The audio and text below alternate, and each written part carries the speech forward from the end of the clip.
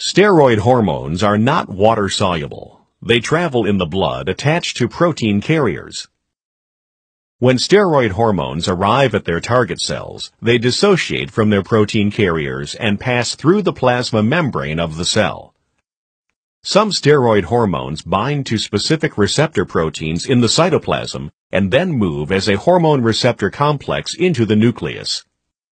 Other steroids travel directly into the nucleus before encountering their receptor proteins, not shown. The hormone receptor protein, activated by binding to the hormone, is now able to bind to specific regions of the DNA. These DNA regions are known as the hormone response elements.